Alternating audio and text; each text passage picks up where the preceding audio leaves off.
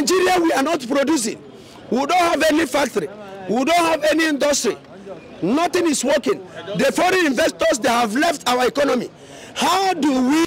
Okay, you have succeeded in rigging yourself into power. You have no solution to the economic problem of this country. You go to the market today, you see a different price. You go tomorrow, you see a different price. And you are talking of a foreign investor who will come and invest in such an economy. As currently in Nigeria is that you can't plan with it. Even with your current salary, you can't do budget with it. You can't do budget with it. You go to market today, 2,000. You go to market today, 3,500. And even nothing. The toothpick you use, they import it. This thing you use, take away this thing you use, they import. What do you produce as a person? Nothing. In agriculture, you are not. Insecurity is taking over in the north. Those people, our farmers, are no more going to farm. They will carry their cows and go there to eat off the plants. How do we as a people thrive? So when somebody is telling you that this person will come and change Nigeria, it's no. The issue of Nigeria is that the revolution will change Nigeria for good. Revolution. It will change Nigeria for good, where our people will come out and begin to fight. Where our people will come out and begin to fight for their right, begin to ask. But I don't feel like for you. They major government there. I Nigeria, I don't see you now living in Nigeria. Nah, they wonder like this. That is what is. What is that? They go high. Now for me to chop self, na problem. What did happen now? I will not smoke. That is now going to smoke. A person go smoke without no eat now. Let me focus with that. So no joy now, my man. Nah, no joy. What did happen now? Nigeria use Nigeria right now. My brother, as I'm telling you, the situation of the country is very high. Very high. Look at our meeting now. Everything is highly cost. Everything don't go high. Everything don't go high. Don't find our leaders. Any way they like, where they do, go see the chop. We wouldn't like where they carry for go drop 1,500, 2,000. Don't have seen fire. They go see the chop. We see the let them know say God pass them. Living in Nigeria now, how does it feel? Come on, we'll be like Snavel. The exchange rate. It is very clear that this present administration, including with the past administration, has no solution to Nigeria economic problem. And that is why they don't want to leave power. If you want to know somebody that has no solution to a particular problem, and also the person is also greedy. A greedy man, if you put a greedy man in a position, though he has no solution to the problem, but he will not agree that he doesn't have solution to the problem. But if it is a man that come to probably benefit the nation, or an individual case to benefit you, immediately he says, I don't want you, he will leave. Because he knows that he's not coming to gain anything, but he's coming to help you. So if you don't want him to help you, he will leave. But in Nigeria's own case, reverse is the case. You see people struggling, fighting, killing, doing all manners of things to get into power. Why? For what? Okay, you have succeeded in rigging yourself into power. You have no solution to the economic problem of this country. You go to the market today, you see a different price. You go tomorrow, you see a different price. And you are talking of a foreign investor who will come and invest in such an economy. As currently in Nigeria is that you can't plan with it. Even with your current salary, you can't do budget with it. You can't do budget with it. You go to market today, 2,000. You go to market today, 3,500. And even this thing now give room to most of the people that sold communities in the market. Just like the instance of provision, milk and Milo. I went to one supermarket, 3,500. I went to another one, 4,000 naira. They will just wake up and increase the price. Immediately they hear dollar is like, they increase the price. And that is the... They are scared of yes. Uncertainty. So the only thing that we bring a solution to this problem is that I will not... Okay, let the military take over. Okay. Because we have seen that every system in Nigeria have failed. We have tested the democracy, we have tested the civilian rules. There is nothing. They have nothing to offer. And I also appeal to the military, if a military wants to take over, let it be people that have a good mind, people that have something to offer. Not that military take over, military and somebody will just come and enter and ruin the country more. So for now, I will appeal to the military of Nigeria to take over this government from this civilian, because you can't be a military personnel and the civilian is misruling the people. We don't have a judiciary system again. Everybody has seen it, that is cash and carry judgment, and that's what is happening everywhere. Currently now, Nigeria, there is no law. In Nigeria, the laws of Nigeria does not work. It only work for the common man. But to the rich, the laws of Nigeria does not work. As you are now, no matter the crime a senator commits, you can't arrest him. No matter the crime a minister commits, you can't arrest him. Because they can buy their way out. Yes, you can't arrest him. The law only works for the poor masses. So the poor masses are the scapegoat? Yes, they are the scapegoat of the law of Nigeria. Nigeria has no law. If Nigeria has law, where we are today is not where we are supposed to be. So it is law that governs people. Where there is no law, sorry, there is no nation. Without law, what are you doing there? There's no law. So Nigeria does not have a law. So any country that does not have a law, I think that they should just, I will not say that they should divide it though. Production, we don't produce anything. Every other thing we use in Nigeria, they are being imported.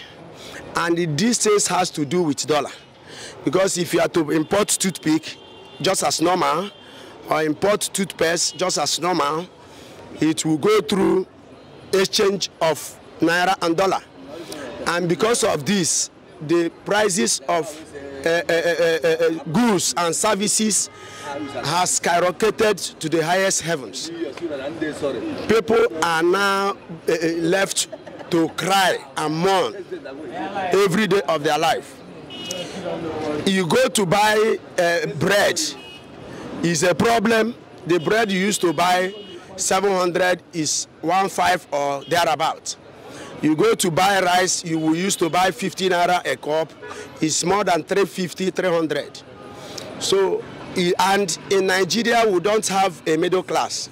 We neither have the rich nor the poor. So the people who are being affected drastically are the poor. To feed is a problem. So I wonder, people who have children to cater for, people who have children to cater for, how do they feed these children at this time? It's quite unbearable. People are calling for military intervention I have a message for to take over. Yes. From Nigeria or I have a message for Tinubu. Yes. The issue is that even the military is accomplice. The military, they are not left out in our suffering. You understand me? Because if the military will keep quiet at the face of this hunger, at this time in our history of our country, that means they are, you know, the situation is favoring them. Military are enjoying it. They are enjoying. They are living fat. They are living fat. So when you say the military should come over, I don't think they will do anything much better. You understand? They won't do much better, because for the fact that they, in this time of our dark history, that we are in famine, that we are not producing, that there is nothing to eat, the military, they are living fat, going with the escort, celebrating their birthday, that of their family. At this time, we don't have any results apart from revolution. The only thing that will change our life as a people is that we'll come out and march the government of the day down. So revolution is the way forward. That is the way forward. Yes. Okay. Let me look at the situation of what happened in France. The other time, their citizens, they came up and said they don't want this. Whereby you know that somebody in power, you are not the person who voted the person in power. The very person in power knows that it's not your own vote that brought him to power. You understand? Literally, the person owes you nothing. So Tinubu himself said it was his turn to take over the affairs of Nigeria. And he came and brutalized Nigerians, stole their mandate, and came into power through the back door. So if you as a Nigerian is hoping that Tinubu of a person will change your course as a Nigeria, you are mad. But he's your candidate now. You are APC, or you want to take exception? No, for now, let me tell you something. Tinubu himself, tribalism has eaten deep into Nigeria. You understand? Just when like the election, you are happy. Yes. Do you know why I was happy? Yeah. Do you know why I was happy that Tinubu won the election? Because I told them normally that they shouldn't go and cast their vote, that their vote will not count. I told them, especially those people from Labour Party, I told them your vote will not count. They said no, you should not enfranchise them. You should allow them to exercise their civic rights. And at the end of the day, we allow them to do that. So Tinubu has nothing to offer? It did not, primarily, nobody should tell you that. When Tinubu was coming, when he was doing his primary stuffs, himself told you that it's his turn. But Nigerians, like Nigerians said, things have been bad before now. But they were not worst. So Tinubu cannot come and perform the magic and just win this. No country of the world that does not meet economic crisis. But that is how you navigate about it. How you go about it. How you try to prepare a change is what matters. You understand? Nigeria, who have not been able to bring that instinct into our political life as a people. When you come in through the back door, or you come in because your people elected you, what are you going there to do, if not to change their course? How do you change the economy? Nigeria, we are not producing. We don't have any factory. We don't have any industry. Nothing is working. The foreign investors, they have left our economy. How do we thrive as a people? People are saying this is global. The economic crisis is global. It's worse. That the issue of Nigeria is peculiar. We don't use the issue of Nigeria to compare that of America or to compare that of some of African countries, like Rwanda, like Angola, like South Africa. At a time like this, we have the mineral resources, we have the resources that will prepare us to greater heights as a people. We have the manpower.